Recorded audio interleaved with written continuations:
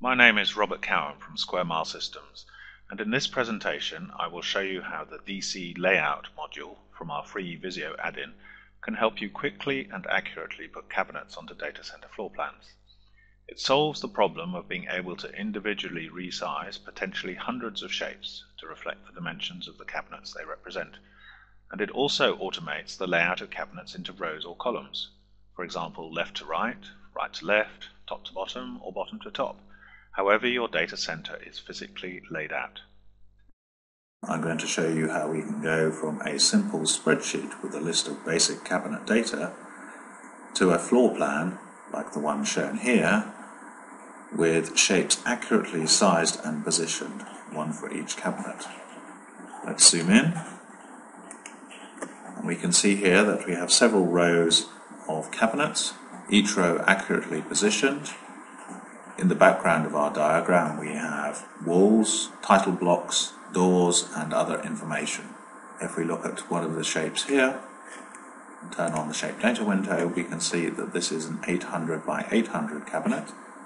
The one next to it, C11, is 800 by 1200, and obviously that's shown as bigger on the diagram. If we look at a PDU, it's shown as 1500 by 500. So how did we get to this diagram? The starting position was this spreadsheet of data. So we have cabinet name, cabinet width, cabinet depth, and some other attributes. So many of the cabinets are standard width 800 by 1000, but if we scroll down, we see that yes, we do have some cabinets with slightly different sizes. So let's start with the base diagram. Here is the base diagram that's accurately sized and scaled to represent the size of our data center. What I'm going to do is link this diagram to an Excel spreadsheet. So I use the standard link data to shapes, select Excel workbook.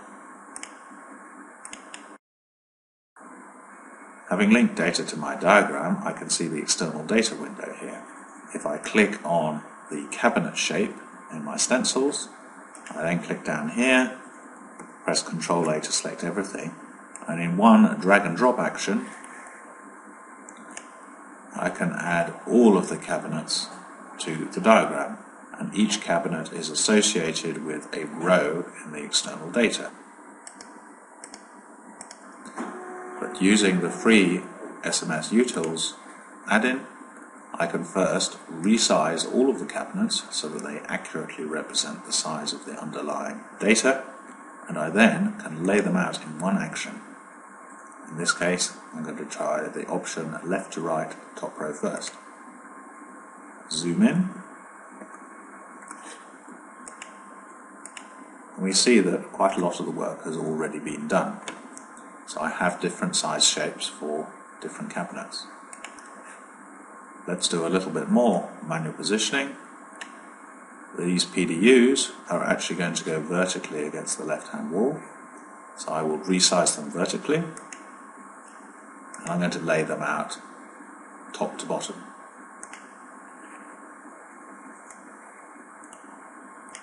Position them like that. Move that one down a bit. Move that one. I'm then going to take row C and put some of the cabinets down here. Some of the other cabinets I'm going to position between the two pillars. And then I will take row B and move it more or less to the right place. Use the video nudge function.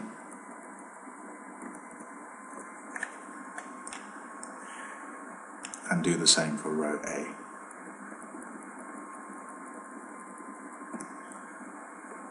And if I check the shape data, then I see that yes, everything has been linked as in the other diagram that I showed you. Once I have my Visio diagram, my floor plan, I can use the Visio data graphics feature to bring out the same data in multiple different ways. I'm going to select all the cabinets and then click on the data graphics feature, and here's one I've defined which shows the function of the various cabinets.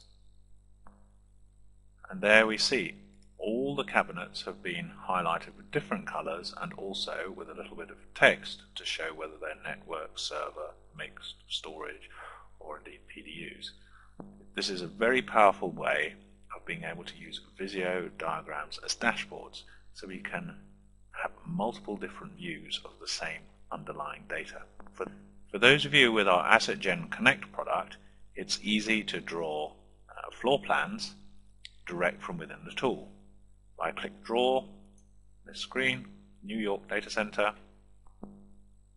Using the same background template that I previously had, AssetGen Connect will place all of the cabinet shapes on the diagram, in this case in nice neat rows, but as you can see they're all exactly the same size.